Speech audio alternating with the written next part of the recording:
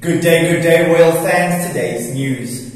Prince Harry allegedly begging Prince Charles for help dealing with Meghan Markle controversy.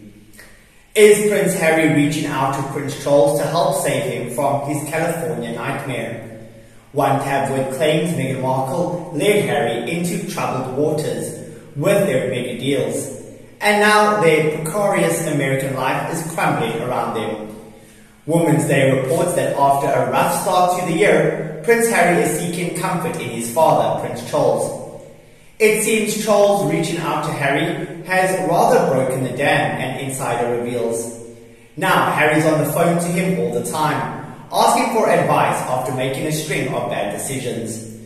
Sources say the couple is out of their depth, failing to deliver any content for the streaming deals. Word is that Harry confessed to Charles that it's all gotten out of hand, the tips the dishes. Most of it was Meghan's idea, and she insisted she knew what she was doing. But it's becoming clear that she's just as out of her depth as he is. His life in California, estranged from his British family, is not what he thought it would be. He wanted a quiet life in the sunshine with his kids, not being dragged into all these Hollywood media games.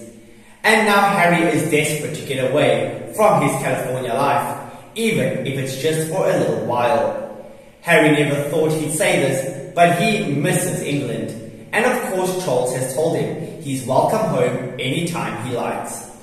The Prince of Wales has invited him to stay at one of his residences, should Harry need a break to think things through. However, even if the Duke and Duchess were struggling, it's unfair to place all the blame on Meghan Markle. If anything, it's Harry that's been the most vocal about the toll royal life took on him and his desire to establish himself outside of the royal fold. What's more, the tabloid reported, Markle told Harry their children would never see their English relatives again. And more recently, the publication claimed Harry told Prince William he'd never return to the UK.